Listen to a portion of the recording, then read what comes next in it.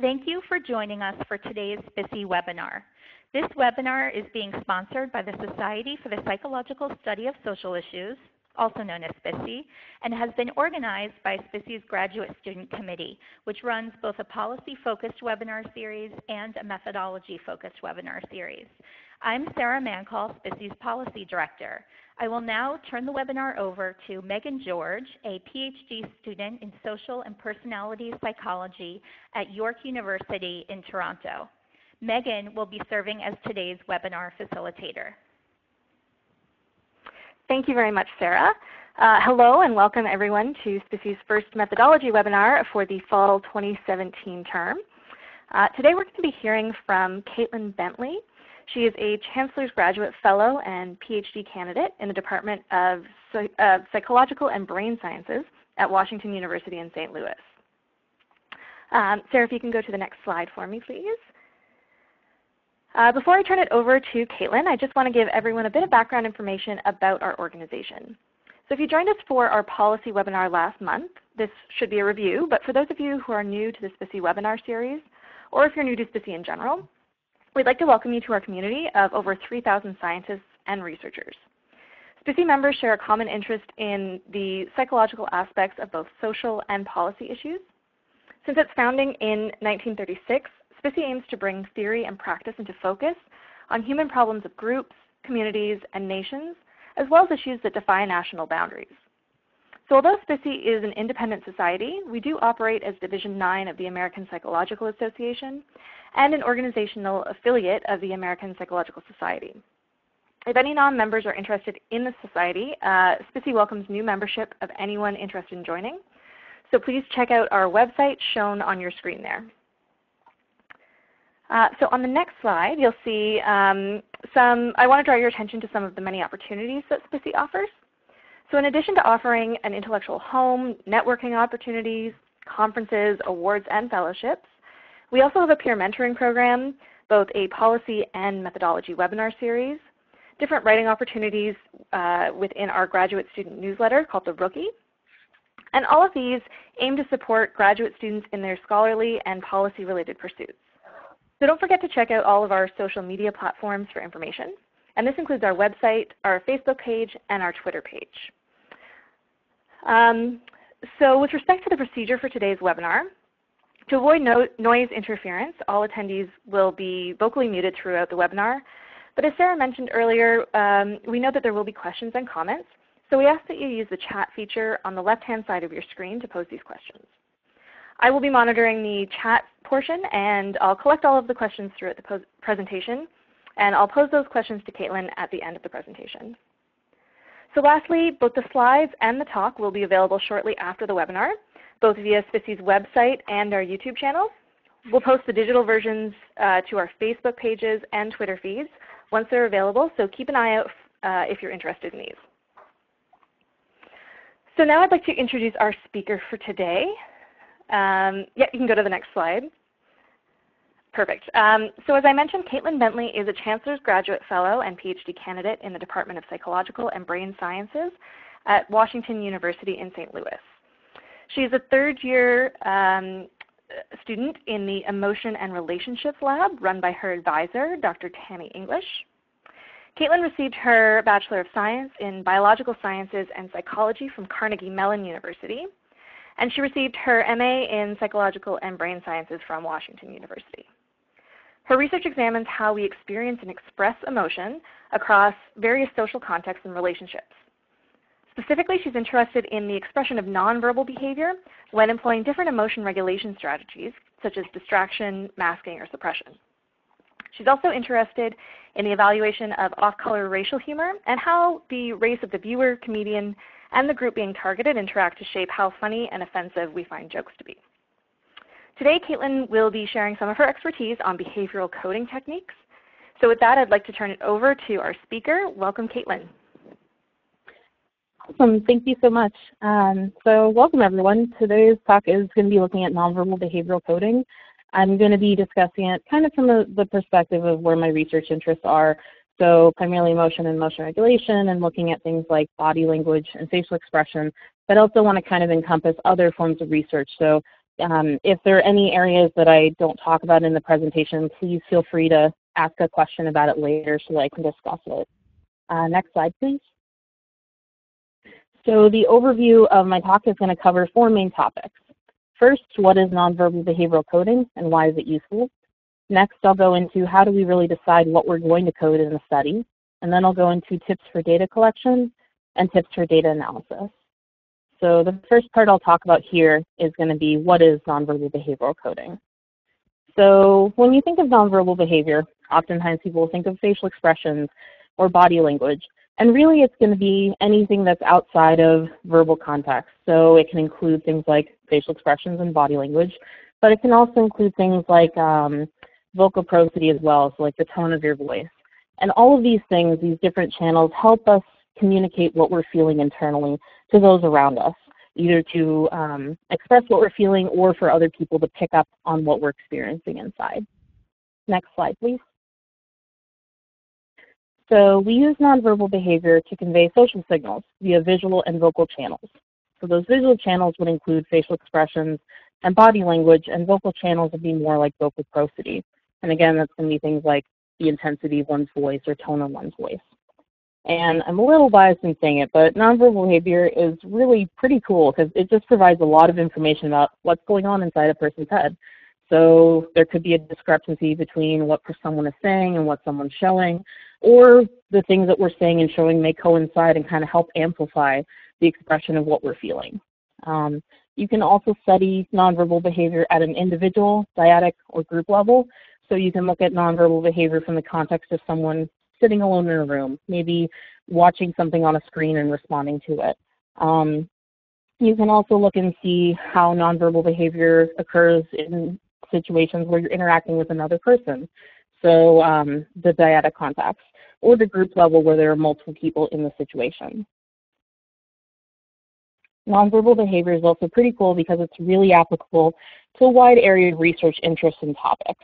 And so before I go into kind of what those areas and topics could be, I'll first describe a little bit of my research interests. Next slide, thank you. A little bit of my research interests to kind of give you some context of what I study. So the first area of my research looks at nonverbal behavior and emotion regulation. So specifically when we're regulating our emotions using expressive suppression, do we use body language to communicate how we feel? So expressive suppression essentially masks what's going on our face. So that's what you think of when you're trying to maintain a neutral appearance, but maybe something like your arm movements or your torso movements might convey how you're internally feeling. So in this line of research, I mainly look at facial expressions and body language. A lot of times I'll look at it in a dyadic context. So with romantic couples often, maybe if they're arguing over something like, say, I don't know, maybe like in-laws or finances. If one person is kind of feeling really heated in the conversation, they might be more willing to show that emotion through their body language if they're trying to keep a neutral face during the interaction. And the big thing that we do here is to really compare what suppressors are doing versus their non-suppressing partners. So there could be things like maybe the non-suppressing partner starts mimicking the suppressor, or maybe they're compensating for the lack of input from the suppressing partner. So this is my first area of research. So over the course of my first year and second year, most of my research is kind of focused on this particular topic. Next slide, please. The second area of research that I've gotten into more recently has been looking at humor in the context of nonverbal behavior. So my primary research question is looking at what factors predict enjoyment of off-color racial humor, and also looking to see how things like the participant and comedian race could moderate these outcomes. So for example, is it more appropriate for one person to target a racial group than another, or are there other factors that are kind of predicting how people respond to this kind of humor? In this context, a lot of times I mainly look at facial expressions, and a lot of times it's in an individual context. So typically we'll have someone viewing a, sorry, the slide just didn't my screen there. Anyway, typically we'll have someone viewing a comedy clip, for example, responding to it, and then deciding whether or not they find it appropriate, funny or offensive, etc. Sorry, just to check. Are the slides coming back? I figure it'll probably be easier for me to go through with the slides then.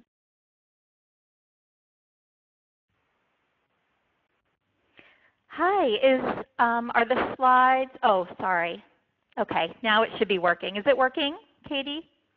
Not on my end. At least I have the slides for my own set. I just wasn't sure if everyone else was able to view it. Megan, how about you? I can see the SPSSI methodology webinar. I think this is your opening slide. Oh, very strange. Okay, hold on one moment. Because I have, let's see.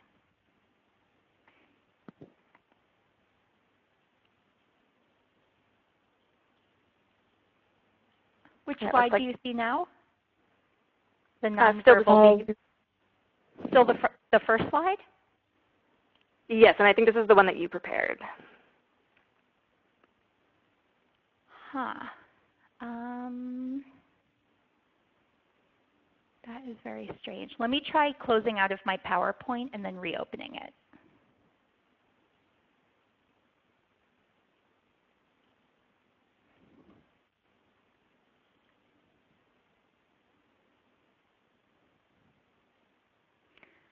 What do you see now?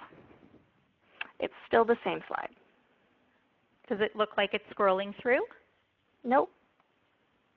I think what I'm going to do is pass the controls to you if I can. Would I be able to make you the presenter and you could download the app and run the slides on your computer? Are you talking to me or to Katlin? Either or. Probably Katlin would be best since the slides are mostly hers. Sure. Yeah, I haven't really used Meeting Birder before, but as long as it's pretty straightforward, that should be fine. Yeah, so I will walk you through it. Whoops. So basically, sorry about this, everyone. I'm going to pause sharing. And I am going to make you the presenter. Let me just find you here.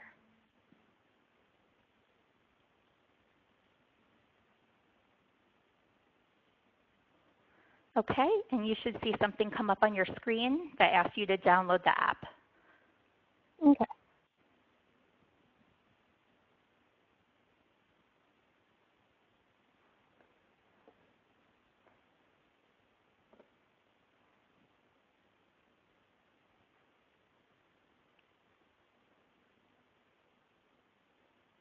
Okay, I think it's loading up. It might take a minute. Okay.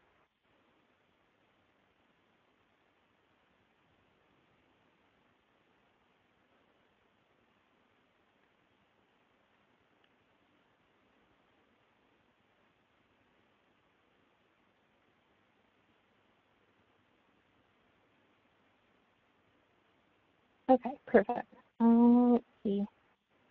Let me just pull up the slides.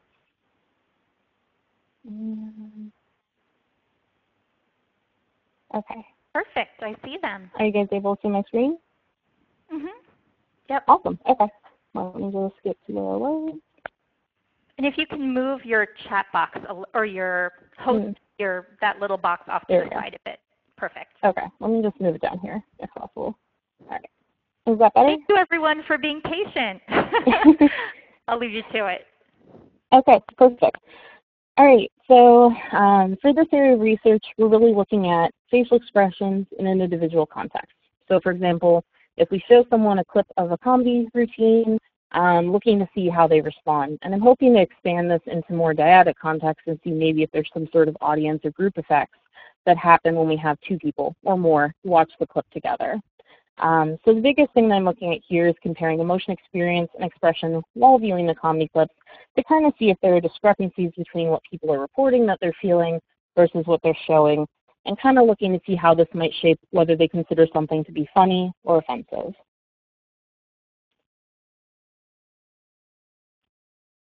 There we go. Okay. So beyond emotion, there really are a lot of different areas that apply to nonverbal behavior can apply to, I should say. That includes everything from cognitive processing, mind wandering and attention, intergroup dynamics and status, implicit and explicit bias, relationship formation, social anxiety, consumer panels, product testing, therapy and counseling, linguistics, education, deception. Really, you can kind of almost apply nonverbal behavior to pretty much any situation. It's pretty great that way. The downside is it kind of makes it a little hard to narrow down how to actually run a study that's looking at nonverbal behavior. So the goal of this particular talk is to kind of condense it a little bit. So for someone who may or may not have that much experience with looking at nonverbal behavior, how do you actually go about designing a study and carrying out that project? So if you have decided that you're going to do a study involving nonverbal behavior, there are a few things that you have to figure out first. What behavior are you interested in? So for example, is it something that, and again to tie it back to emotion, is it something like maybe facial expressions versus body language? Maybe it's looking to see if people who are not paying attention to your task, maybe it's fidgeting. Depending on what your research questions are, you can then narrow down what behaviors you're going to be coding. The next thing you'll want to look at is what settings you're going to be observing or testing the behavior in. So for example, is it going to be one person sitting alone, maybe doing some tasks on a computer? Is it going to be in a dyadic context where people are having a conversation? You kind of have to have a sense of where that situation is going to be occurring so you can figure out how you're actually going to be capturing those behaviors. Next, you'll want to think about how do you want to analyze the behavior. So is it going to be something like anytime they show positive emotion, regardless of what that means, are you going to code it more broadly? Or will it be more specific? So something like every time their arm moves to the left, that's going to be its own code versus when their arm moves to the right. And you could even break that down between the left arm and the right arm if it's relevant to your research questions. And then finally, you want to develop a timeline for each phase of the study. So doing a nonverbal behavior project from scratch can take a long time, especially if you're narrowing down what behaviors to pick, training coders, running the data, then analyzing it. You want to have a sense of how long each of those stages is going to take, so that way you're not doing a project for years. So out of personal experience, my first year project ended up taking about 2 years. Finally finished, we're still in the process of writing up, which who knows what will happen with that one day, but it really can take a long time to go through each of the steps of the process. So you'll want to keep that in mind, especially if the other components of the study are already going to take a long time. Sometimes it's easier to have just nonverbal behavioral coding in like one study as opposed to that on top of other projects or other requirements in a project. Okay, so the next item I'm going to go into is deciding what behaviors you're going to code. So as I've kind of described before, there are lots of different behaviors you could code. For facial expressions, it could be something like specific emotions. So if the face looks like they're showing happiness, sadness, excitement, whatever it might be, you could code based off of that. Or you could code more specifically and look at muscle movements. So for example, if a particular muscle that shows smiling moves, so the zygomatic major, maybe that's what you want to be coding. You could also look at body language in sort of a more specific way too. So for example, posture, movement for head, torso, arms, and legs. You can look at gaze and eye contact. If someone's gesturing or fidgeting, and gesturing might be arms and hand movement. Fidgeting might be any sort of body movement, from leg movement to hand movement to head movement that indicates maybe they're feeling anxious or not paying attention. You could also look at vocal prosody, so things like the intonation, tone, stress, and rhythm of someone's voice. And you can also look at other behaviors, including like touch and interpersonal distance if someone's interacting with another person. There are other behaviors that you can code beyond these. These are the ones I'm kind of more familiar with. The vocal ones, not as much. Unfortunately, I haven't had a chance to really do any studies yet looking at vocal prosody, but I'm hoping to at some point. So when you are picking behaviors, a lot of times there are coding schemes that are already preset. And examples of published coding schemes include things like the facial action coding system, which is probably one of the most popular ones, that breaks down facial expressions and movements into specific muscle movements. There's also the body action and posture coding system, which breaks down basically different types of body language from arm movement to torso movement. There is the annotation scheme for conversational gestures, and that, as it's said in the name, really focuses on gestures. There's also things like the specific affect coding system, which includes a combination of body language and vocal content to show when couples are communicating with each other, are they showing something like validation or belligerence? So these are just a very small subset of various coding schemes you could use, but really there are a lot of different ones out there. And oftentimes, depending on what behaviors you're interested in, there's probably going to be a coding scheme that'll fit perfectly with your research questions. There are also some benefits to using a published coding scheme. So some of the pros include having a predetermined list of behaviors to work with. So you don't really have to go through and figure out from scratch, okay, what parts of the body am I going to look at and how much detail do I have to figure it out? That part's already been done for you, which is pretty great. You might even discover relevant behaviors that you hadn't considered studying. So, for example, if you're looking at maybe fidgeting, maybe you've been focusing on arm movements, but you notice, oh, if someone's kind of tapping their foot, that might also indicate fidgeting, and based on this coding scheme, I should include that too. There's also validation through prior testing. So oftentimes these coding schemes are well established and have background showing that they really do indeed capture what they're trying to capture. And finally, writing a manuscript about a well-known coding scheme is often much easier than trying to write one from scratch. So oftentimes it'll be something like, we use the following coding system, citation, and then you can pretty much go straight into the rest of your methods. Oftentimes it's something where you can refer to the original manuscript if you need more detail beyond that. There isn't really a lot that's required of it. Although like most things, there are some cons to using a published coding scheme. So not all of the behaviors that are on the coding scheme may be relevant to your research. So for example, if you were looking at fidgeting, you were focused on arm movement, but there's a table in the middle of the conversation or where the people are interacting, leg movement doesn't really matter at that point. So it's not really useful to have an entire section of leg movement codes to be looking at. Some coding schemes also only work in certain contexts or have minimal testing in other situations. So for example, the SPAS codes, the specific action coding system, is set up for couples. So you could potentially use it for something like maybe roommates or siblings arguing, but there are some codes that are really focused on more romantic relationship contexts and not really platonic relationships. So not all coding schemes are going to translate easily to all kinds of research questions. Some behaviors don't have a well-established coding scheme. So I haven't really come across any for leg movement. If any of you are inspired to go develop a coding scheme after this talk, please come see me, because there are a bunch of behaviors that still don't really have coding schemes. Sometimes those coding schemes will be in other research areas, so a lot of my stuff is like social and personality psychology, but sometimes it might be in like machine learning or machine interactions. Maybe it's in cognitive psychology. Maybe even it's not even in a psychology-related area. It kind of varies depending on where, what journal published the article. But oftentimes it's kind of difficult to find some of these coding schemes, and for a lot of behaviors, they just don't really exist.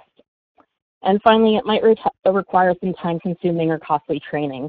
So you may have to pay either for the training materials or certification. Very rarely are these coding schemes behind a paywall. Oftentimes it's, as long as it's been published and you have access to the article, you can then go forth and use the coding scheme. But there are certain ones that do require you to pay to become, for example, like the facial action coding system, SAC certified. So you could use it as someone who isn't certified, but oftentimes if you're publishing, reviewers will want to see someone who's formally certified using that coding scheme. So depending on which one you're picking, that might be one issue to consider.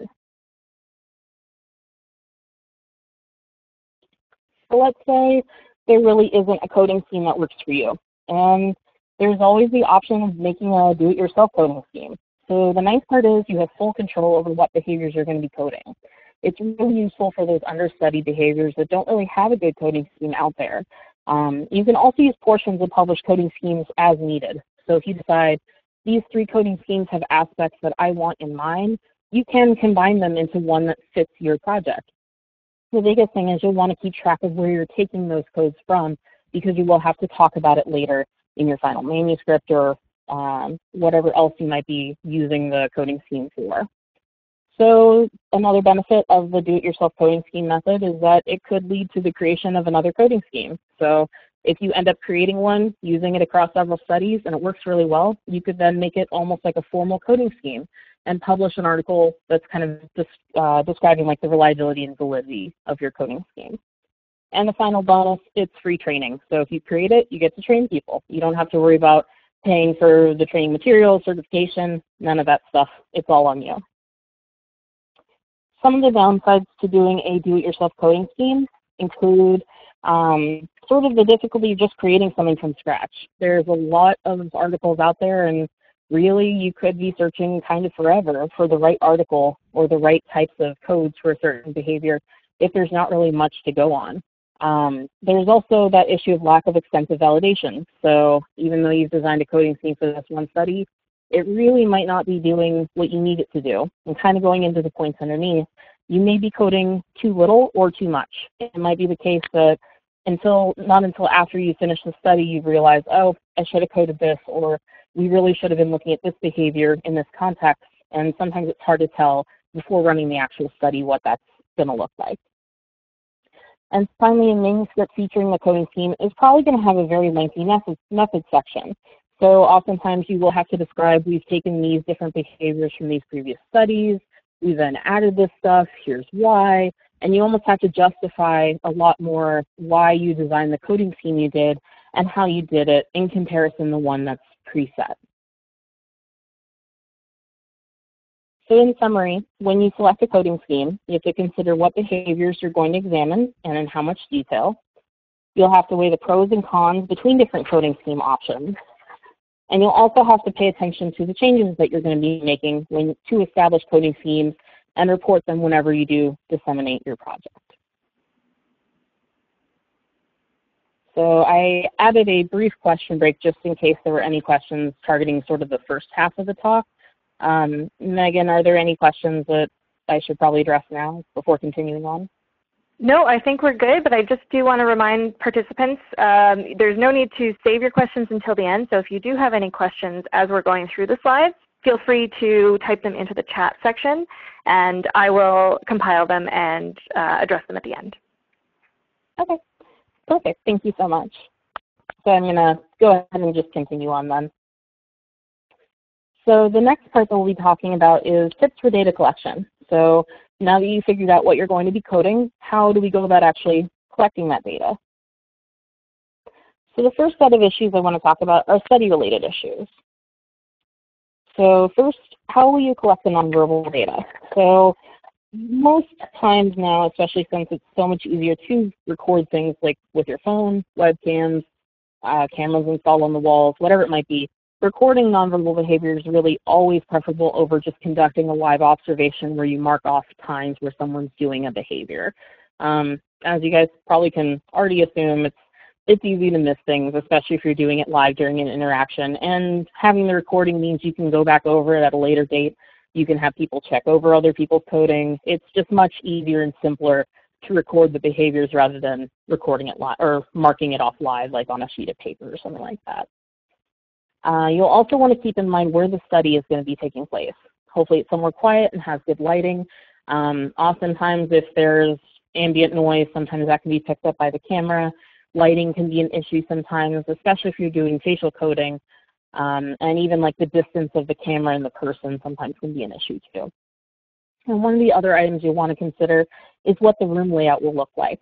So for example, will there be a table in the room? Will there be chairs? Is it okay if the person tilts their chair? Like, can the camera still capture their face or body or whatever you might be coding? Sometimes we'll use things like tape and mark off places in the room just to keep track of where we have had the chair and where the kind of boundaries of the chair should be in relation to the camera. Another thing to consider is how long the session is going to be. So you'll want to know when you're going to be turning cameras on and off, and if this requires doing that for multiple cameras at one time. You'll also want to make sure that your recording equipment can handle collecting data for however long the session might be. Worst thing to happen, and I admit this has happened to me a couple times, is to turn on the video cameras and then record, and then it's at the point where 20 minutes is too long for it to record and it just automatically shuts off. You'll want to make sure that it's able to record whatever you need it to, and you'll also want to have a sense of where specifically in the study you need to turn the cameras on and off to make sure that you get exactly what you want to for the session. You'll also want to figure out how many experimenters you need. So really that's going to be enough people for session-related tasks and for controlling the recording equipment. really that might be one person. So for example, if it's like in our studies, we often have an RA run the session and say, well, I'll be right back. They go turn on the camera, they come back, they do the spiel, you're going to talk for 5 minutes, and then it's over and done with. Other times you might need the experimenter in the room with them, and in that case you're probably going to need another person controlling the camera.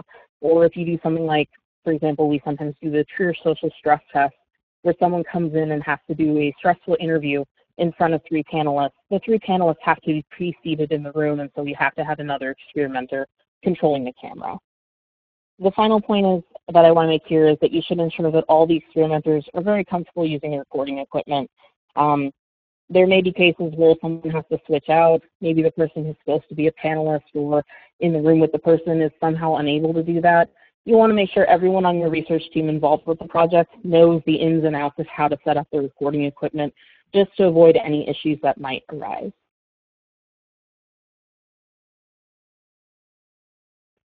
So next thing I'll talk about are filming related issues.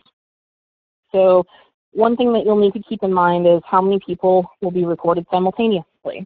So things like the angle of the camera, how far the cameras are, and will they be able to capture everyone in the situation that you're recording. You'll also want to think about how many cameras are needed. Should they be visible? Will you have to move them?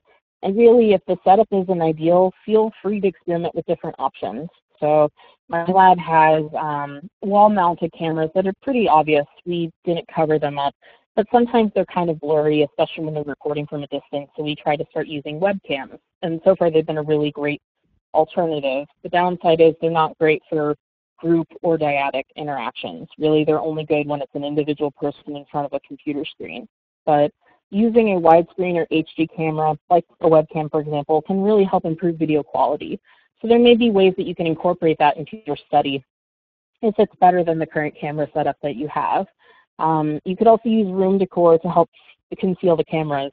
Kind of a funny side note, so one of the labs that I used to work in, the PI was very insistent that we cover up the cameras. And really, it was kind of cool because she used a lot of furniture, plants, things like that to help sort of make them less obvious. And it really looked very realistic. The only downside is every so often we would have that one person who would notice the glint of the camera and be like, whoa, I'm on camera? What is going on? So you do kind of have that issue of if the room decor is really well set up, then it's probably not a problem. If it's a little too well set up to the point where someone notices halfway through the session that they're being recorded, that might get a little weird. So in my current lab, we just have it set up where they're very obvious, and oftentimes people who see them, they kind of just forget they're there or really just ignore them because they're so obvious to notice. So it really depends on your research question, how much you want people to pay attention to the fact that they're on camera. And then finally, for face tracking, if someone's moving, you may want to consider that you might need to move the camera with them during the actual recording session. And if you are, you kind of want to practice doing that to make sure that the camera can fit any sort of frame, or I guess be able to track wherever you need it to go. Make sure that the people who are running the session are able to do that. And kind of, again, keep in mind like how much of the screen is going to be taken up by that camera. So if you need to sort of have a boundary for where the chairs and tables and whatnot are, to make sure that they are, if they do move, that you are, that you are able to capture it. You want to just make sure that you're good to go in that case. Additional questions that you'll want to think about are what participants are going to be doing during filming. So you want to pay attention to the study tasks that they're doing in case it affects nonverbal behavior. So if they're reading a sheet of paper, maybe the paper's on the table and they're bending down and forward, you might not really be able to capture much. Or if they're doing a task that requires them to stand, you'll want to keep in mind that the codes that you're using are from someone who's standing, not sitting. You'll also want to note anything that might make coding difficult. So example that I mentioned earlier, like if you have a table in the way, you can't really look at leg movement as easily. So you may want to consider either removing the table if leg movement is really crucial to your research questions, or just scrap that from your coding scheme if you're not able to capture that movement. And finally, sound. So if you're looking at vocal cues, you're going to need sound. If you're not, it's still really useful to have sound because you can still establish coding start and stop times. So later we'll talk about how to do data analysis. One of the easiest things to do is set a time where, I don't know, maybe the experimenter closes a door or says you may now begin. And at that point, that's where you want to start coding. It's much easier to have sound to establish that coding start time across all of your coders to make things easier for you for analysis so that all the videos align. You'll also want to make sure that the microphones that you use are able to pick up whatever sounds that you're trying to capture from where the participant's located. So if you have a camera that's on a wall, you'll want to make sure that it can still capture the sound from someone who's sitting at the other side of the room if that's the primary camera you're going to be using. Or you may want to consider adding a camera or microphone or something closer to the participant so that you can have both sources of information when you're collecting data. So in summary, when you're thinking about data collection, make sure to consider the settings where you're collecting that data. Think about the recording equipment and the way that it's set up to make sure that it's optimal for your project. And definitely make sure to test your setup before running actual participants. I really recommend that if you are having multiple people run study sessions, try to have them be a participant and an experimenter at one time, just so they know where the cameras are, where the cameras can be seen from, what it's like to be a participant, and if the cameras seem obvious. All of those questions and troubleshooting issues oftentimes comes up through practice, and really it's just beneficial for everyone to have as much practice as possible before collecting actual data. All right, so now I'm going to go on to my last item. So this is going to be tips for data analysis. So training coders. At a minimum, you'll need at least 2 coders for each behavior. The primary coder is going to be that person that analyzes all of your videos for that particular behavior. So I do recommend having backup coders if possible. Oftentimes we'll have research assistants, sometimes undergraduates in the lab, and if there is a high turnover rate in your lab, you'll want to keep in mind how long it takes to do this behavioral coding, and maybe have 2 people do the primary coding just in case someone is unable to continue in the lab, gets drawn away for another project. Whatever happens, you'll have some set of data. But one thing I do want to mention as well is you want to avoid staggering primary coders within a behavior. So you don't really want to have one person do half, one person do another half, and then call it the full set of data analyzed by 2 people. Ideally, you'll want to have one person analyze all of it. But there are cases where that's really just not feasible. And if so, you do kind of want to consider, if you're staggering, kind of how to do it so that you're able to collect and analyze, or I should say, analyze the data that you need to. You'll also need to have a secondary coder or reliability coder that'll complete a subset of the videos. Often 15, 25% is a typical number. Most of the time in my lab, we aim for about 20 or so. And this person's going to do the reliability coding. So typically that's going to be out of the randomized set of videos that someone's analyzing, the top, I don't know, maybe 20 or 30, depending on how many videos you have. So they'll just code that one subset of videos, and you'll then compare the primary and secondary coders' reliability, or I guess coding progress to establish reliability. You can also assign people to do multiple coding duties. So if you have a bunch of people available to do coding, feel free to assign them to different behaviors, or you could assign someone to 3 behaviors, depending on how long the behavior coding takes and how much progress they're making, and also really if they're willing to do it, you can have them coding different behaviors as you need to. It doesn't have to be that you have to have a different primary and secondary coder for every single behavior you're looking at. For establishing reliability, you'll want to use group and individualized training sessions with practice videos to teach your coding scheme. So this will most likely happen sometime during that study design, maybe early on in data collection point, but you'll want to go through and help train people on a group and an individualized level so that they know exactly what they're supposed to be coding when you have them start actually doing the real set of videos. And you want to make sure to test reliability early and often. So oftentimes we'll use kappa as the reliability statistic, and if you're using that, you want to aim for that 0.65 as an absolute minimum. Ideally, you'll want to get closer to 0.7, 0.8, maybe even 0.9. Anything above 0.9 tends to be a little fuzzy just because that's kind of too perfect in a way. If you get a reliability of 1, which is technically possible, that would be very weird, but it depends on the behavior. If it's something like touch, it's really hard to mix up when someone is touching or not touching someone, so you're probably going to have a higher reliability statistic. If it's something like maybe torso movement towards or away a person, that can be a lot harder to distinguish, and there probably is going to be more variability across coders. But you'll want to make sure that your primary and secondary coder has good reliability before they start on the actual data set. So you want to make sure you calculate reliability for individual behaviors as needed and provide feedback to all coders. And the feedback you provide should be something along the lines of, make sure to keep an eye out for, I don't know, torso movements, for example, as opposed to at 2 minutes and 10 seconds, you miss this one. At 3 minutes and 4 seconds, you miss this one. You don't want to get that specific. It's much better to have sort of a broad overarching, keep an eye out for this, or you tend to overcode XYZ as opposed to giving them very specific details, because you want them to go back and be unbiased as they go through, but have a sense of what they really need to be looking for. You could just tell them to go back and redo the videos, but oftentimes because of that time crunch of like having to continue the project, it can take a lot longer for people to figure out what they need to do to fix their reliability if you're not giving them any sort of hint or clue at what they should be doing. Okay, last item is going to be analyzing your data. So manual coding tends to be the most effective option, but it does take a long time. It requires at least 2 coders for each behavior, and really this is going to be something like you sitting in front of a computer and clicking onsets and offsets whenever someone moves their arm, someone smiles, whatever the behavior might be. The software that I've come across most frequently for this particular kind of coding is Moldus's Observer XT. I think there are other softwares or programs that would probably work very well. This one's just the one that I've come across most often in like psychology research. For automated coding, that one's become more of a popular option. It's still kind of in development though, so it tends to be very convenient, but it does have some issues with obstruction and can be expensive. So obstruction in this case could be something like maybe the lighting isn't good enough for the video. Maybe it's too fuzzy because the camera is far away, so it's not very high definition. Maybe someone blocks their face because they put their hand in front of their eye or nose.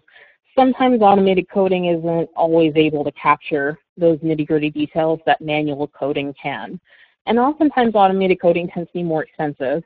So there is one particular software interface that's in the list below that was recently released that's free for researchers. I haven't really been able to get it to work. I'm not sure if it's because it just requires a lot of computing power, but hopefully, fingers crossed, over the next couple months I can figure something out. But that might be a really good option, especially if it's free and you can then use it in conjunction with manual coding. But oftentimes most coding softwares tend to be pretty expensive. Base Reader, Microsoft's API, oftentimes you do have to pay some amount to be able to subscribe to it or receive the program from the company. There are other types of software. These are the ones that I've just come across most commonly. And one other item I should mention too is if you are doing the automated coding, you want to just make sure that you do manual coding to establish reliability. So because it is a new and upcoming thing, oftentimes you can't really publish anything and just say, we just did automatic coding, we didn't do any manual coding at all. Typically, you'll have to do reliability with manual coding. So in summary, when you're trying to prepare your data for analysis, make sure you decide what method you're going to use and software that you'll use for this process. Make sure to train your coders and establish reliability early on. You'll want to report your coding information and reliability statistic when preparing your data for publication. All right, so some final thoughts before we wrap up the presentation. Nonverbal behavior really does provide some great insight into our internal states. It can be applied to many research areas, and overall is just kind of a cool tool to use in your research. And when you're designing a study involving nonverbal behavior, you want to keep in mind things like how you're going to measure the behavior you're interested in. You want to tailor the study settings to whatever your needs are. Develop an analysis plan with your research team early on. Practice running sessions before you collect real data, and make sure you keep a note of all study-related details, things you changed, your reliability statistics, all the nitty-gritty stuff, so that if you do need to report it later on, you can refer to your notes and also be able to replicate studies that way too. Cool. So thank you all for attending, and I'd be happy to take any questions at this time. Okay, thank you so much, Katlin. That was a really interesting presentation and really relevant, I think, for a lot of people attending this webinar series. And it was interesting because we do have a number of questions from the attendees.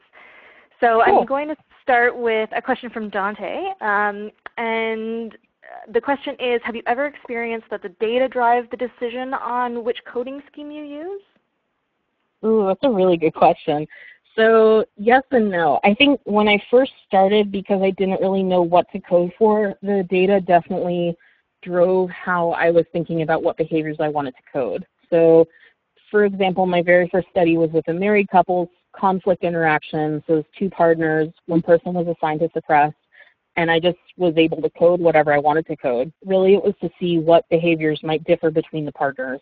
So initially I was thinking maybe the body language thing, but then we had to figure out based on the room, the way that we had the room set up, what behaviors could I code. And so in that case, I started out really looking at the videos and trying to think, okay, based on the still frame of two people sitting in a room with a table, what could I feasibly code? Sadly, a lot of those codes really did not pan out. So I think now that I've had more experience doing the studies, I've tried to focus more on theory and what people have been using in established coding schemes to then figure out what I want to code. But I think it kind of depends both on how often you code that behavior or use that situation in your research. But I think both options are fine. It might just depend on kind of what's available for the coding scheme and how familiar you are with running that kind of study or that kind of context. Right, so you're sort of looking at it from a practicality standpoint as well as the theoretical. Is that correct? Right. Yeah, great. And so speaking of sort of the practicality, you mentioned sort of when you're setting things up and getting ready to run and record your sessions. Dante asks, do you typically run like an end-to-end pilot test before you begin your data capture with participants?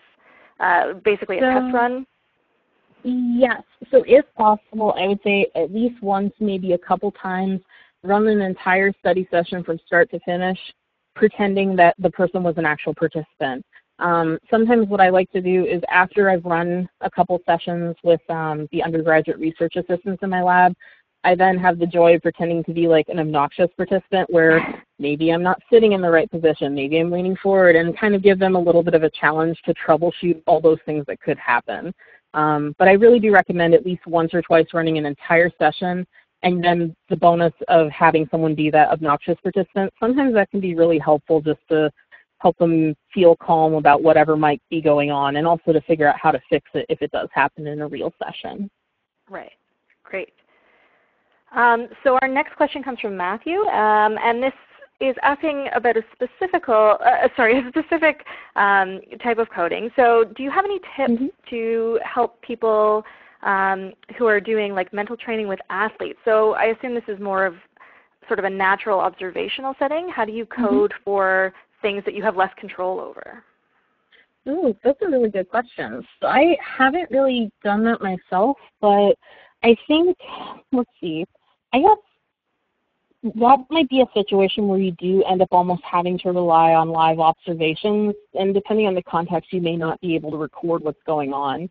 But that might be something where having some sort of preset, either, I guess it would be almost like a sheet of notes or some sort of preset, maybe Excel sheet, for example, where you can essentially mark off things that you're going to be coding for as they occur. So that way you don't have to be like writing almost longhand notes of what's happening. You could maybe be just checking a box if you see certain kinds of behaviors. For the first few rounds, though, it might be helpful to make more longhand notes to figure out what those behaviors should be, especially if you don't really know what to be looking for in that context. But that's a really interesting one. Yeah, I haven't really had the opportunity yet to conduct a study like that. And that may come back to the idea of letting the data drive sort of what you're looking at specifically, right? Right. Yeah, that actually might be a case where it's really much more helpful to have that so that you're not wasting your time looking for certain behaviors that may never occur in that situation. Right. Right. Great. So how many, this is a question from Marie, how many sample participants do you usually have the coders go through before you sort of pass them on to the real, quote-unquote, real participants that they'll be coding? So that's another good question too. So it depends a little bit on how the coders are doing. So typically I'll have maybe about anywhere between maybe 5 and 10 practice videos, and the length of those videos can sometimes vary a lot. Oftentimes they may be like 1 to 2 minutes of coding, because often the videos that we're recording might be 10, 15, maybe even 30 minutes or longer. And sometimes having at least a few minutes to code for each practice set can be really helpful. So I'd say maybe somewhere under 10 most likely, but you'll want to keep in mind if people are having a lot of difficulty with certain codes, you might have to have more examples of that particular behavior to get reliability established or to help them become more familiar with it before they code actual data. Great. So again, we have a question from Dante. I know you had mentioned, I think it's the FACS emotional expression coding. Yep. Are you aware of any other certifications for nonverbal coding? So the one that always comes to mind is the facial action coding stuff, so the FACS coding. In terms of other certifications, let's see. I can't think of any right now off the top of my head. I'm sure there's 1 or 2 out there, but I think the FACS coding, so that one again is for the muscle movements of the face. That one I think is the one that comes up most often in research as one that they require people to be certified. Almost any other type of coding scheme, especially if it's going to be available based on the article, you usually don't have to be formally certified for any of those. It's really the ones where it's more like a company or business is providing the service, and FACS kind of falls a little bit into that category sometimes. Okay. So that sort of ties into our next question from Abu. How do you sort of make sure that the coders are coding the same thing or behavior? So outside of this certification, how do you really ensure that your coders are looking for exactly the same thing? That's also a good question. So sometimes just directly asking them is the best option. A lot of times during those practice sessions, especially at the group meetings, what I'll typically do is we'll show a practice video. I might walk through, here's what I would code, and here are the behaviors or the marks that I, like the little signature things that mark off that behavior in this practice video that we're going through together, and then have them do one on their own in the room, and then kind of go around and talk about what they coded. And sometimes during the time where they go around and talk about what they've coded, they could then justify, well, I coded this as, say, frustration because their facial movement's doing this, their body language is doing this, maybe either even saying something, but kind of almost asking them to point out for everyone else why they coded what they coded. And oftentimes that can help kind of establish some sense of commonality between or among the coders so that they all know what they're supposed to be coding. You'll want to just make sure that you, either as the experimenter or from the coding scheme, whatever source of information you're using for those behaviors, that somewhere you have like a distinguishing line of, okay, this is definitely this behavior when you code this. And that might be you when you're leading the session, determining that or describing it for those other coders. Great. Okay, so our next question, I'll just quote, this is from Christopher. I'd imagine that knowing one is being recorded would change their behavior or mannerisms. Do you have any ideas for good cover stories as to why you're recording? Ooh, so that's the big one too. Sometimes, so when we use webcams, unfortunately we have to go in the room, literally pull up the webcam software, and it shows them for a second that they're being recorded, and I think the light turns on the webcam, so it's super obvious at that point. So for those ones, we have to be like, we're going to turn on the cameras now, and then turn on the cameras. In the other cases, what will happen is in the consent form, it'll say, you're going to be recorded at some point, and often they have to say, yes, I'm okay with that. But then sometimes you can just turn on the cameras, and it doesn't usually make a noise, or a light won't turn on, depending on the camera that you have. But sometimes it's a little less obvious that they're going to now be recorded.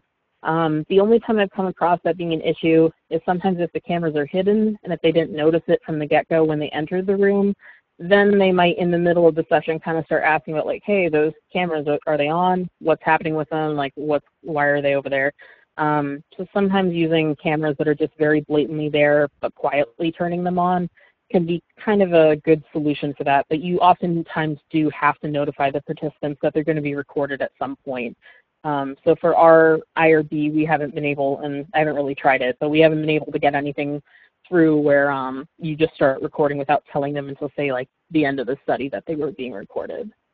Okay, that was actually, I was going to interject with my question about the ethical issues involved in that, so you just answered that. Yeah. So I imagine it would be more difficult if you were doing, if participants weren't aware that you were recording. Yes, at that point it might be considered deception, and at least for my university's IRB, they are very, very picky about deception. So we have to be very upfront early on that they're going to be recorded at some point or during a certain task, and try to be a little bit more vague about when that is, so it's not quite as obvious that we're now officially recording them. Right. Okay. And do you know of any journals that are particularly receptive to this type of methodology, or have you come across any issues with reviewers or journals that you've tried to submit behavioral coding papers to? That's a good question too. So unfortunately I haven't really had the opportunity to do as much manuscript writing as I probably should by now. Most of the journals that I've been trying to work with have been things like Emotion, or like the journals that specifically look at nonverbal behavior. But in terms of the articles I've come across, it seems like it really could be almost any article, or sorry, almost any journal based on the primary research questions. So if, for example, you're looking at nonverbal behavior in the context of attention and mind wandering, a more cognitive journal would probably be fine, or maybe even a more nonverbal behavior related one would be fine too. It seems like there is a little bit of flexibility depending on if you're looking at the nonverbal aspect versus everything else that the study is focused on. In terms of reviewer comments, I think the ones that I've come across most have been like training details. So a lot of the ones that I've been trying to publish have been do-it-yourself coding schemes. So talking about where the codes came from, and are you sure these really do code the behaviors that you want them to, and how did you train coders to ensure that they all were able to code these things. So sort of adding extra details for those do-it-yourself coding schemes as opposed to one that's already established where it really might just be, we use the coding scheme, here's the alpha, okay, everyone's on the same page, cool, where it doesn't really require a lot more extra detail. Right. Great. And one last question. We're almost out of time. This is from Marie. How do you usually obtain your sample or practice videos for participants to code? Or sorry, your RAs to code? Also a good question. So oftentimes I'll really just go on YouTube and find what I can find. That isn't always the best option. So for example, this past summer I was spending way too much time trying to look for couples arguing on YouTube videos. That was a weird rabbit hole. If you have free time, try finding videos of couples arguing on YouTube. It's pretty entertaining. But finding some videos can be a little bit difficult. There are certain ones where it's more like a training video, maybe for therapy, for example, where they're like, I don't know, Bob does this and whatever the wife's name, like does this kind of thing, where they almost interject in between the actual argument, and that's not really as helpful for the coding practice because you want it to be more realistic. When other times you can find more realistic videos that people have uploaded. So oftentimes I'll try to use whatever might be publicly available, so things like YouTube. There are some labs where I've come across people using movies for coding, which sometimes works well too. The only downside is for movies, oftentimes they'll change the focus of the camera, so like it's looking at their face, now it's from the other person's perspective, so it doesn't really have both people there the whole time that the scene is playing out, and that can be a little bit difficult to code people if they're flipping back and forth between, say, like a group of people as opposed to like one individual person. But yeah, I'd say movies and potentially YouTube, but there are probably other options that I haven't really come across that might be even better for practice videos. Great. Okay, well, we are out of time. Thank you so much for sharing that with us, Katlin. I think there's one more question, but I would direct anyone who has any more questions for Katlin. Her email address is on the slide there. And so a big thank you for helping us with this talk, and thank you to all of our attendees. I'd also like to extend a special thanks to the SPSSI staff and the Graduate Student Committee. In particular, thank you so much, Sarah Mancall, our Policy Director, Angela Robinson, our Graduate Student Committee Leader, and Cindy Lucas, our Communications Director, for conceiving, coordinating, and promoting this webinar. And I just want to remind everyone to check out our social media accounts to watch this presentation again and or to learn more about future webinars and other opportunities that are offered by SPSSI. So Sarah, I'll hand it over to you. Do you have anything to add before we close the session? Yes.